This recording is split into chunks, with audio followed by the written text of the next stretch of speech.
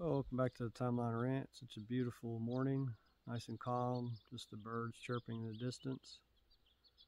So today I'd like to talk about money at the Timeline Ranch because that's going to determine how soon I can open the ranch up for everyone to come out and see it in person and enjoy the nature out here.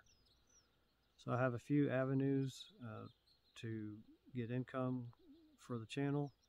I have a Buy Me a Coffee account. It's in the description of the channel. I also have an Amazon affiliates account. There's a link on Amazon that'll bring you to a Texas wildflowers field guide. If you're not interested in that, just type in any item that you would like in the search bar, and if you purchase it, a small portion will go to the channel and is appreciated. So also the channel was monetized here recently, making a little bit of money off of the ad revenue that play on the videos as you watch. It's averaging a little bit over 50 cents a day. It's nothing to brag about, but it's a start. So I'm thinking after about $50 a day as an average through all three of those revenue potentials, I'm willing to roll the dice and stop working at my regular job and come out here and work full time at the ranch to greatly accelerate it. You know, if you've been following the channel over time, you know that I have 3 to 4 weeks a year to come out here and work. And I've been working out here around 9 years now. So that's 36 weeks. Everything you've seen that's been built here at the ranch. Of course, I wasn't filming the start, because I didn't think about it at the time. But that's also including the travel. 2 days is travel out of that 36 weeks times however many trips I was out here. I think I'm up to like 37 or something trips. Some trips I come out, just for 2 days, like on a Labor Day weekend, I can sneak out here and get 2 days at the ranch and haul some material in a trailer. But if I could be out here all the time, I could really speed the build up to the place and get it to the point where people can come and, I'll have accommodations for them. I plan on making some stone dome structures for anyone interested in coming out to the ranch to stay and, enjoy the place.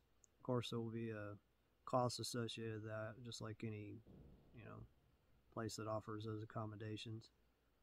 But that'll make it possible for me to stay out here and make this place happen. Anyway, that's my thoughts. Once I get to the point where I can be out here at the $50 a day, to work, I'll offer private stays where some people that are interested in coming to see the place while I'm building it, when I don't have a whole bunch of accommodations. Of course, there'll be a fee associated with that to help, make ends meet until I get the channel built up where it can support the ranch. Anyway, that's my thoughts. Really like to get this place going a little faster than it's going now. And I miss a lot of footage that I'm just not here to catch during the monsoonal season, which is June 15th to September 30th. I really don't get a lot of time to come out here. I may get a week if I'm lucky to come out here, but that's when you catch the almost intimidating monsoonal thunderstorms that come through. Haven't been able to catch the pond filling up except for once, and it was a nighttime rain, so it really wasn't that great of footage, and the pond wasn't nearly as big as it is now. So I really like to catch all those events. Every month has something, another plant blooming or a different type of migratory bird, or there's just a lot I miss that could be captured on film if I was here all the time. So anyway, that's my thoughts. Don't know what else to say about it. We'll see how it works out. I'll see you on the next one.